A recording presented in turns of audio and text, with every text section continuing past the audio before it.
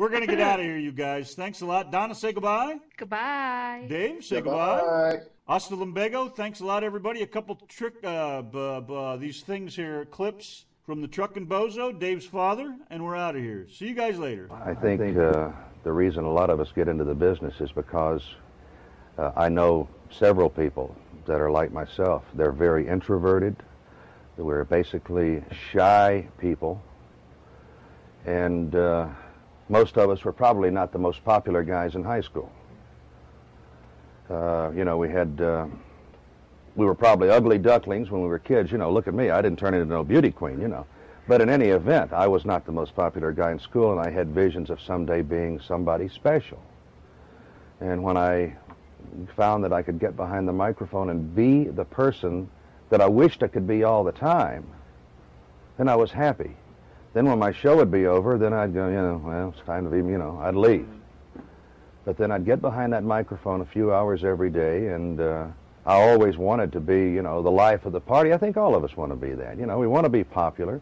So when I get behind the microphone, I can be the person that I really want to be for 5 hours a day, and then that's about all I can handle it. So when I leave home, and I often say this, when I go home, the Bozo stays here and Dale Summers goes home. Because I couldn't live with the Bozo 24 hours a day. Yeah, 700 WLW. Well, good morning. Getting a late start here. All right, it's, 13 away from 2 o'clock in the Eastern time zone already. And I'm Dale Summers, Trucking Bozo. We're live and direct from our studios in Cincinnati, Ohio this morning, going out all over the USA. Get on the CB and tell them, Bozo's here! And if you're calling me long distance from anywhere from across the USA, it's 800-843-2441. Now live from Cinnamon City in downtown Gunter, Texas, it's the Ran the Man Show. About 3 dozen trucks. They stretch about 2 miles on Interstate 70. They are eastbound right now, heading for downtown Indianapolis. Along with organizing the convoys, a Cincinnati disc jockey known as the Trucking Bozo is telling listeners not to buy fuel and other supplies in Indiana. His radio show is heard from Kansas to New York. I've asked all the drivers to not buy anything in the state of Indiana to bring pressure upon the administration. If the Bozo said anything is true, believe him. When the Bozo talks, truckers listen. Good morning. I'm the Bozo on the big one as we roll along here. Hello to Max Henderson. He and old Possum Breath is somewhere down around Marietta, Florida, listening to us this morning.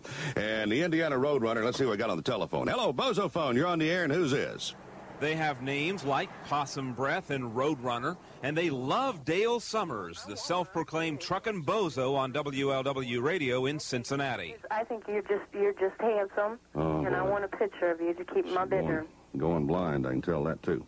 All right, little leopard, you have a good morning. All right. On This Morning, talk centers around Monday's massive truck convoy that crossed Indiana, a protest instigated by the Bozo. We were in one lane, observing the speed laws, and motored across the state of Indiana. I don't know of anyone that got a ticket or anybody that was run off a road by a killer truck. I was alone when you found me.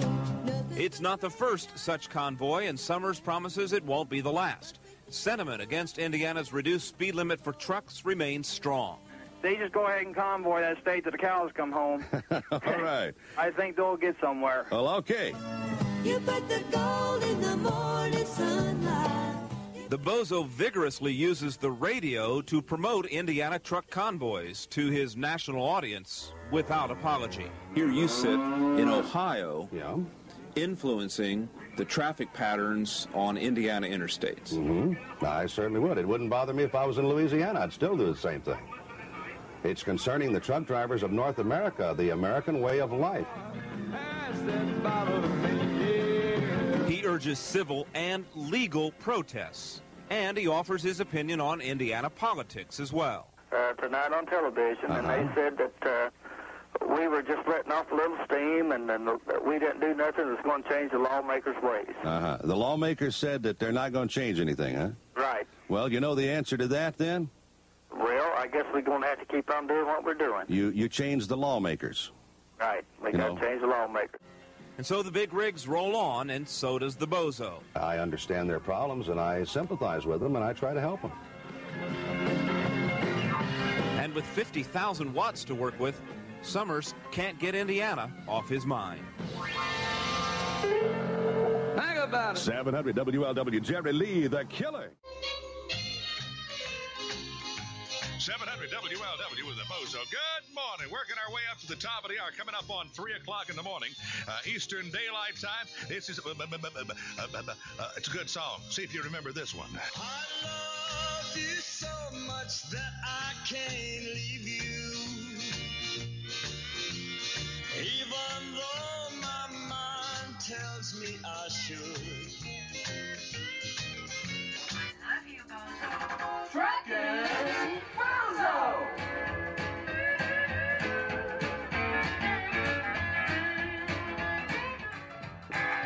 Ooh, yeah. Got me Reno bound. There you go. Southern Pacific on 700 WLW. Good morning. It's Thursday morning already. I'm the Bozo. It's 12 past midnight in the Eastern Time Zone as we start into another Interstate 700. And hi to all of our friends in Denver, Colorado this morning listening to us from the big... Hello! Corrine! What you say, honey? Oh, I don't say much. What do you know? Well, I don't know too much. It's just good to hear your voice. Uh-huh. How's that? Where are you right now? I'm in Springfield, Massachusetts. Uh-huh. Yeah. I got all my clothes on this time. I didn't have them on the last time I talked to you. Yeah, I know. That was a little embarrassing, you know. Well, it's kind of hard to tell over the telephone. What was you last week? I was listening for you all week long. I was on vacation. Vacation? Yeah, vacation with who? No, I was on business. Me and Randy and Mr. Reinhardt had to go on a business trip, yeah.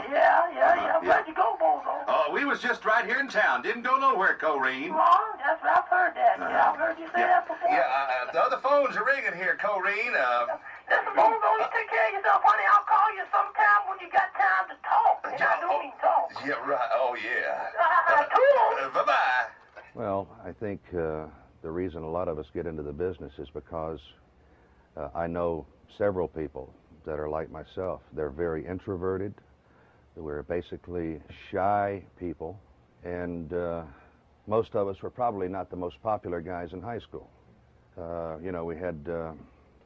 We were probably ugly ducklings when we were kids. Look at me. I didn't turn into no beauty queen, But in any event, I was not the most popular guy in school, and I had visions of someday being somebody special. And when I found that I could get behind the microphone and be the person that I wished I could be all the time, then I was happy. Then when my show would be over, then I'd go, well, it's time to be, I'd leave. But then I'd get behind that microphone a few hours every day, and I always wanted to be, the life of the party. I think all of us want to be that. We want to be popular. So when I get behind the microphone, I can be the person that I really want to be for 5 hours a day, and then that's about all I can handle it. So when I leave home, and I often say this, when I go home, the Bozo stays here and Dale Summers goes home. Because I couldn't live with the Bozo 24 hours a day. Oh, yeah, yes. It's nice for a few hours. You've been listening to the Blue Eyes Cafe with Rand the Man.